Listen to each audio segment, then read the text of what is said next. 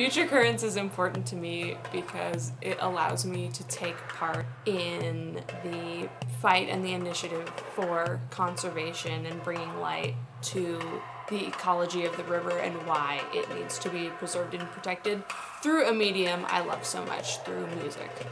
I'm a ney player and a drummer, and I've been working professionally in Los Angeles since 2006.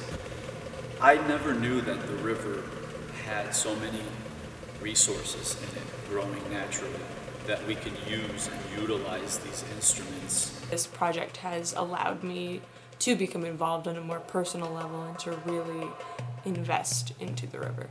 My ney is going to be a featured solo in my band, and we'll be performing pieces from Turkey, Iran, and Egypt. We will also be performing together with the CSUN students, where we're going to be working on bringing the percussion of the reed of the rondo that they're creating to mold with the melody that I'll be playing on the ney.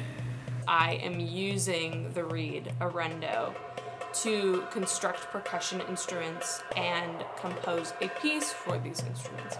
I've also assembled a team of flautists, of wind players, who are going to create their own set of instruments and also create music to be played in conjunction with my own. It's very eye-opening to know that musical instrument materials do grow in the LA River. That's a beautiful thing. Any creative form of expression is a direct reflection of our own humanity. And I think that using these to stand up for and protect our environment brings a certain ethos and emotional connection to those who are viewing the art and demonstrates how imperative it is that we be involved.